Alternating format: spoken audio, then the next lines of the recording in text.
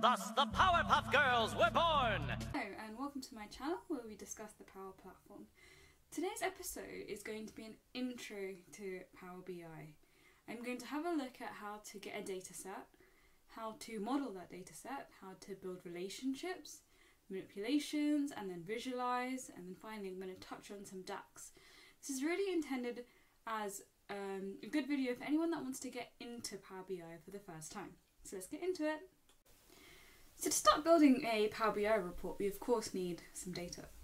So I had to think about what could be quite an interesting topic to look at, and something that's quite interested me is the global temperatures around the world. So I want to see how can I actually visualize some of this climate change data and see how that is different across the world. So I came onto this website, which is kaggle.com, where you can find some data sets. I'm going to pick up this global land temperatures by city CSV, so I'll download that, save that in a location. And another thing I thought would be quite interesting is actually I wanted longitude and latitude so that I can produce some map data. So the first thing we do is we're just going to take these two data sets and save them somewhere where we can access them.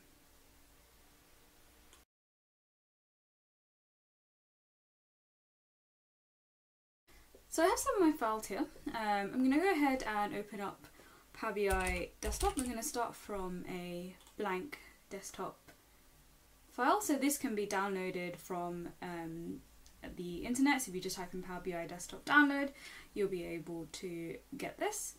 So as that opens up, I'm just going to close that there. I'm going to get data. I'm going to find that file location.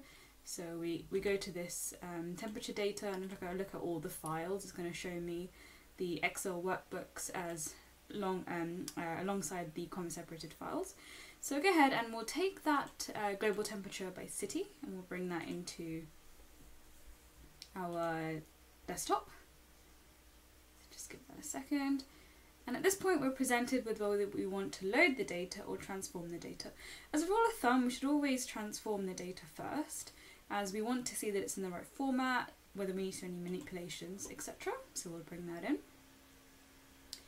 We're also going to bring in the other data set, which is the countries by location, which we're going to use in due course. So we'll bring that in as well. We've got a couple of sheets there, so I'm just going to select sheet 1.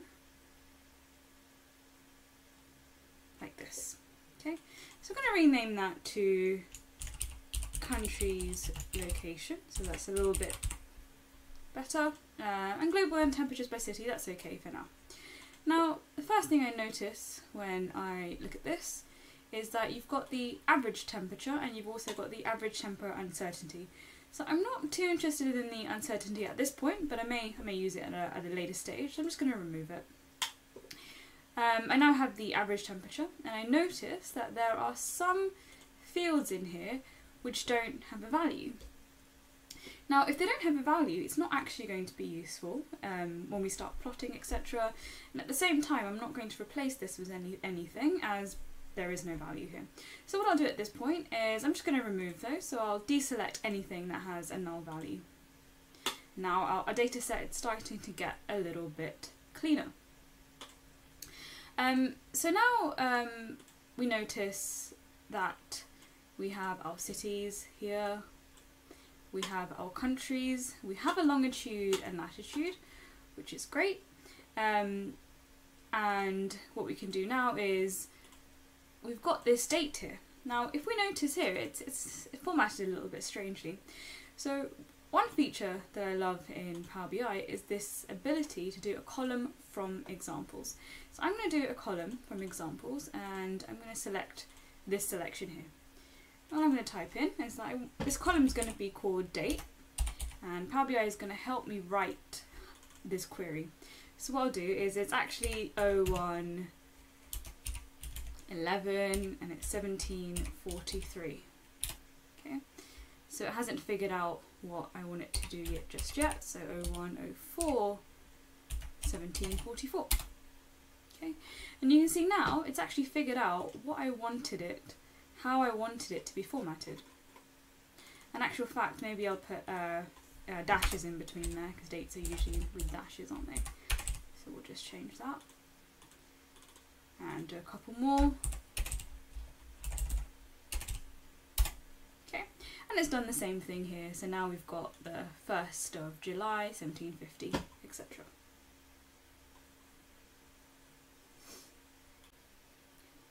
So you notice here that we do actually have a longitude and a latitude here, so we can utilise that.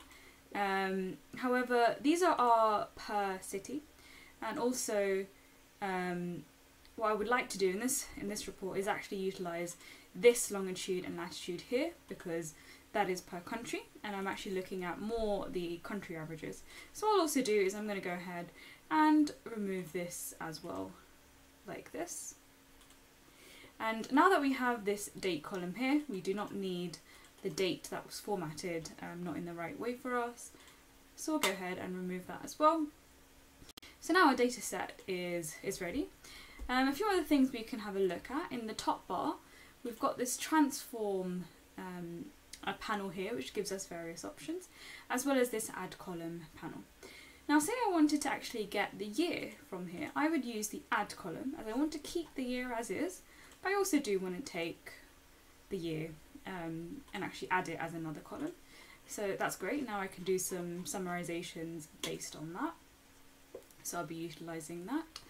And just to have a show you of some of the other bits that we have here at the top, if we view query dependencies, we can see what tables and where they're coming from within our Power BI.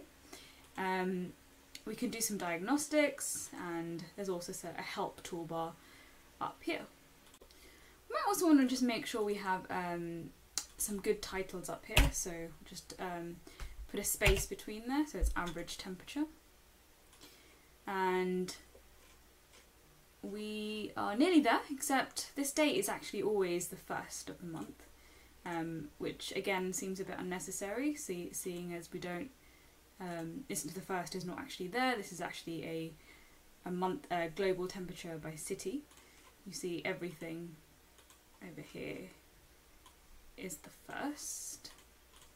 So what we'll do is we'll actually add a column, and we'll look at the months as well, you know, to see that seasonal difference there. So let's add a date, and we'll take the start of the month. Okay, and it's actually brought in the start of the month, but I actually want the name of the start of the month. Let's try that again. So we'll add a column, date, and we'll go to month, and we'll call it name of the month this time. And we'll just check that, and that's saying November, April, etc. So we're good. So next bit we'll have a look at is we'll actually go ahead and apply these changes. So we'll close and apply and let that data come into our model. Just give that a second. So as this loads, we'll now see those tables on the right hand side, and we'll be able to drag and drop them and start using them within our canvas within Power BI. So we've got various visualizations we can use. So we've got the graph visuals, we've got pie charts here, a simple table, as well as we can integrate R into our Power BI report, we can integrate Python into our Power BI report. And we've got the field role here where we actually put in the data set there.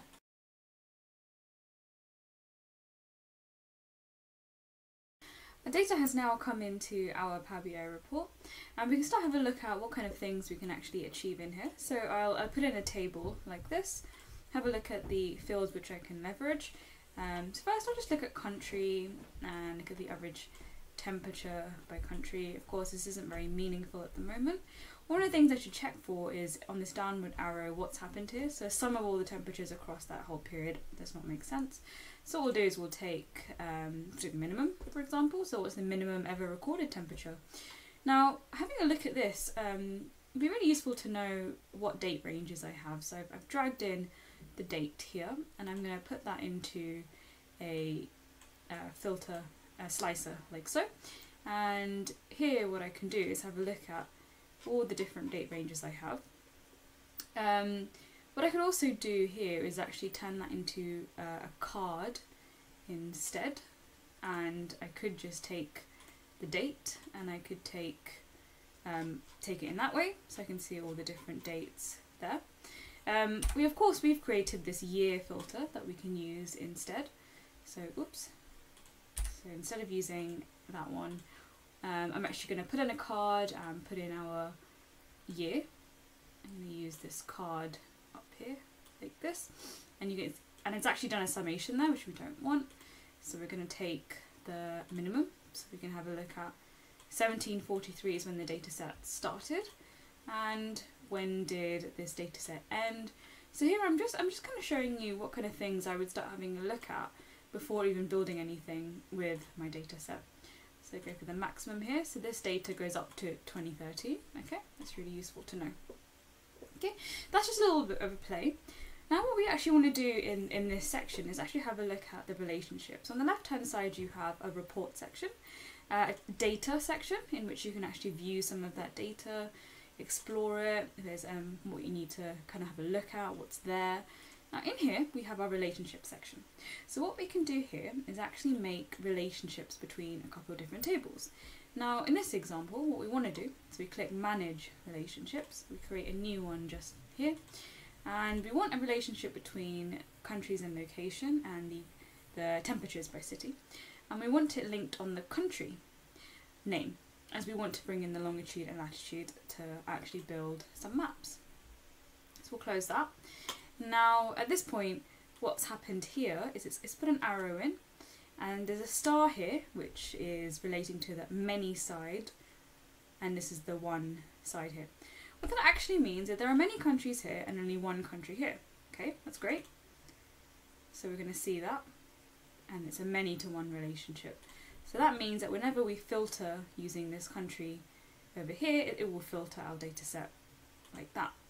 So we can make sure our relationship's working before we get onto any actual report building. So this is a good thing that we should try whenever we put data in. So we have our country from global temperatures, and we'll bring in the longitude and the latitude here, like so. And we see that we have a longitude and latitude, the report's not breaking, so that means we can go ahead and start building our first report.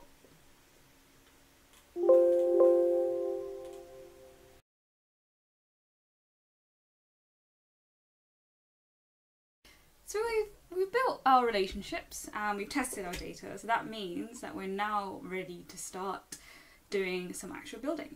So what I'm going to do is I'm going to leave this page. I'm actually going to delete this page because that was really one of our test pages, just to make sure that everything was working okay. And what I'll do to start is that I'm going to show you how you can speed up report building, and one of the things that we can utilise is the themes up here. So I'm going to select one of these themes. I think that's quite funky.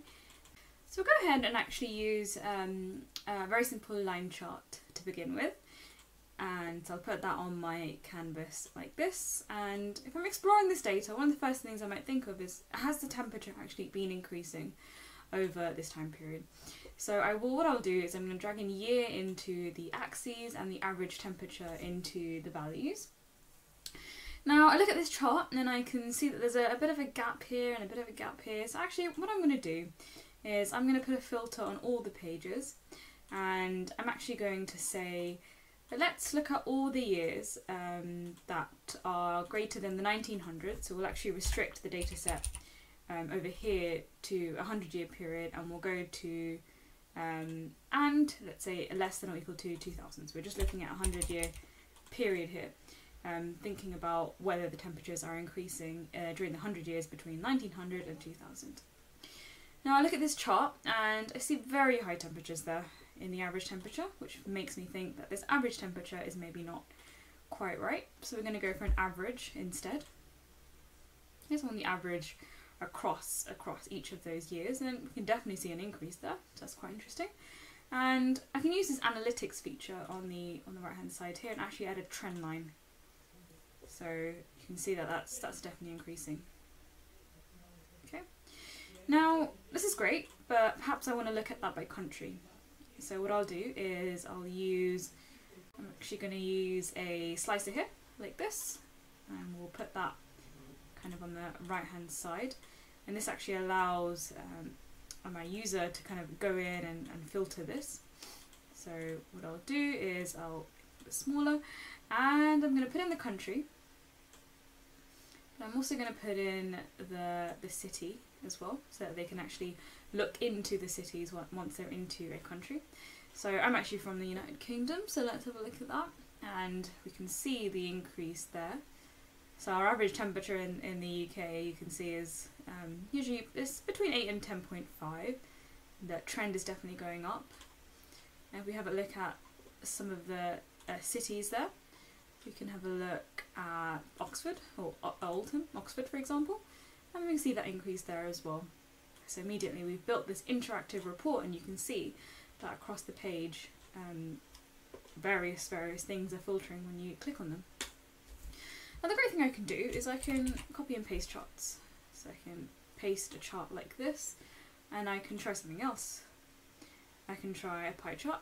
So for this example, that doesn't quite look that great, but quite easily I should be able to flip it into a bar chart, for example, if that would be a better use of the data there. I could also get the data set to filter and slice by date instead. If I want a very smaller data range, for example, you can see how everything is interacting on the page. We'll put it back to United Kingdom just to see that. So you can see that between 1936 and 1959 there isn't much of a trend there, so that's quite interesting there as well. When we think about introduction to Power BI, one of the things we could definitely take a look at is the custom visuals. So far we've touched on all the some of the visualizations in this pane here. Now what you could do is you could get more visuals like this, and I just have to sign in. So let me just do that. Now that I've signed in, I can actually look at the custom visuals within here that people have built within organisations or by individuals as well. So we have various categories. We've got the Power BI certified, so these have actually gone through a certification process. So for example, let's pick up one of these. Let's pick up one of the editor picks one here. So I quite like this infographic designer, so I'm going to use that one. So as soon as I've clicked that in, that will actually appear in this section here. So I'm going to create another page, and so go ahead and use our infographic report visualization here. So what we'll have a look at is, we'll do a similar thing to what we did on the first page. So we'll select the year, and we're going to look at the average temperature as well. So you can see it's quite similar. It's actually done a sum straight away, so we're going to change that to an average instead. Now there's a lot of data here, so it's quite a lot to sort through when you're first looking at it. So what we'll do instead is we're going to restrict this page only to just 5 or 6 years, just to have a look at how it's been changing. So this time I'll place my year filter on this filter pane as being, and I'm just going to do a basic filtering, and all I do is I'll just pick a 5-year window just to have a look at that, like this. So this is our 5-year average. So you can see it hasn't really changed much at all, actually. But what we can do, which is the cool thing about Infographic Designer, is that I can change the shape, so I can show diamonds instead. Perhaps I want to show a different item, so I could show people in there, or transportation, or text symbols. So let's go ahead and show something that relates to temperature. So have a look at what else there is. So we've got nature, so we can show a sun symbol. So actually that's going to be a nicer view of what's actually happening. Of course we can play around with this. I can pick some years going back, and then we'll see a much more gradiated difference there. So we'll make sure that's sorted by the average, sorted by the year actually, so that we can go up. So that's going descending. What we can also do is actually change it so that it's multiple units, so it's actually more showing that difference there as well.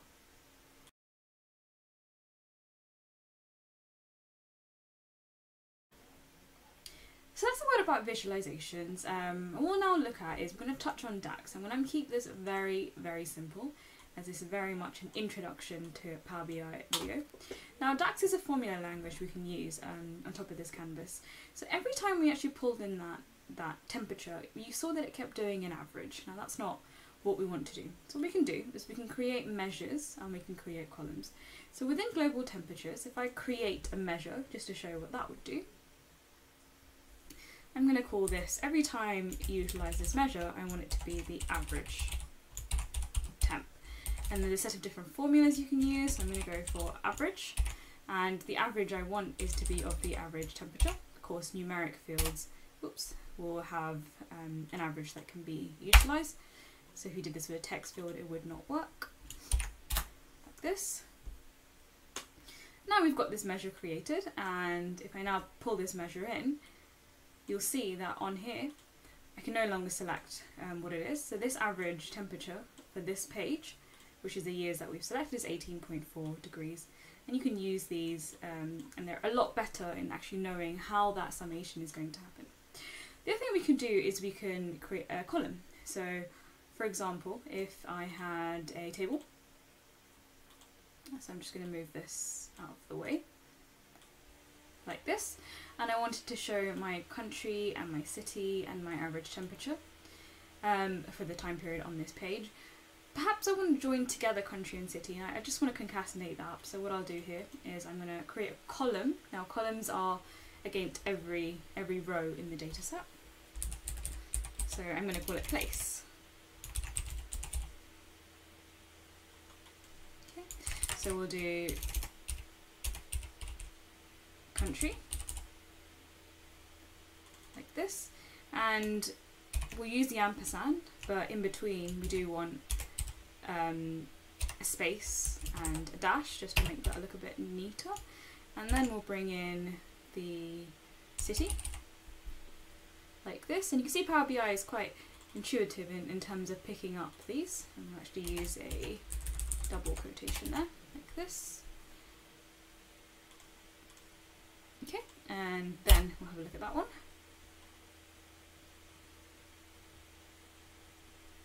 Let's give that a second. And now we can actually pull in this place, and you can see that it's now going to concatenate our country and column all together. This is great.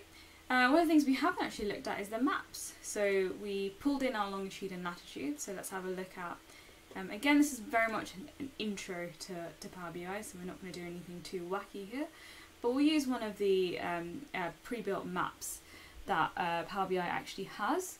So you can see here, if I hover over this little world icon, it's called a map.